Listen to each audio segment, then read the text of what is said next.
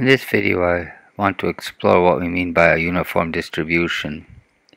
I'm going to generate values that you might get if you rolled a 10-sided die, but I'm going to generate them here in this spreadsheet using this function. I'm going to take that function, I'm going to fill it down a ways, down to 101. That'll give me 100 of these values. Now I'm going to go ahead and select that data.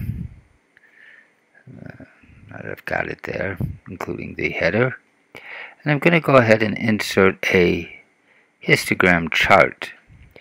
Now, I've actually got a system that is correctly rolling a 10-sided die 100 times. These are random numbers we're seeing here. I'm going to go back up sort of to the top here. Take this up a ways. But it's rolling, and you can see them as I scroll up. It's rolling numbers between 1 and 10. I want to put this back at the top. I'll go over here and I'll just type a period.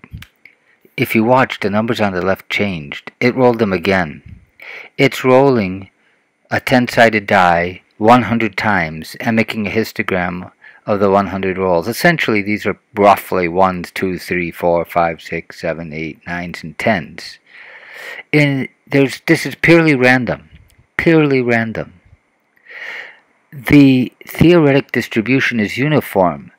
I'm rolling a 10-sided die 100 times. I should get 10 1s, 10 2s, 10 3s, 10 4s, but that's not how probability works. Let me go over here and add another. Every time I roll these dies, I get a shape. And all of these shapes, believe it or not, these are all essentially uniform. I know that's crazy. I mean, this one at least looks somewhat uniform.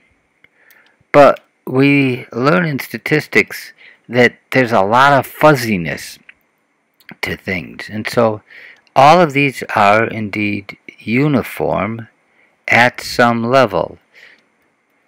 You never get 10 1s, 10 2s, 10 3s. You never get a perfectly flat. Well, I shouldn't say never. I guess if I kept at this long enough, maybe I'd get a flat one.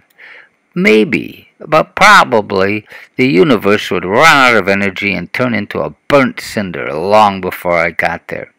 The odds are actually against getting 10 1s, 10 2s, 10 3s, to getting a true uniform distribution. And yet these are,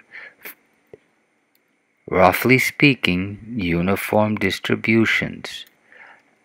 They're not, this isn't some trimodal or something else. So the uniform is a little difficult to recognize, but it's not centrally peaked. You can see that because periodically I get really high values way out at the end. This one at least looks sort of uniform. That one less so maybe. But you can see I'm getting very different results every time I change something on the spreadsheet. It re-rolls all those dice, all 100 die. And all of these are technically uniform. Strange but true. So do be careful. When we talk about uniform, we mean roughly uniform. When we talk about symmetric centrally peaked, we mean roughly centrally peaked and roughly symmetric.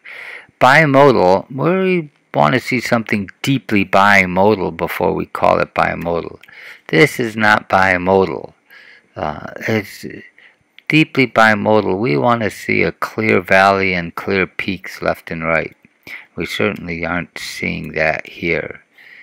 So even though you might think these things are not uniform, they are.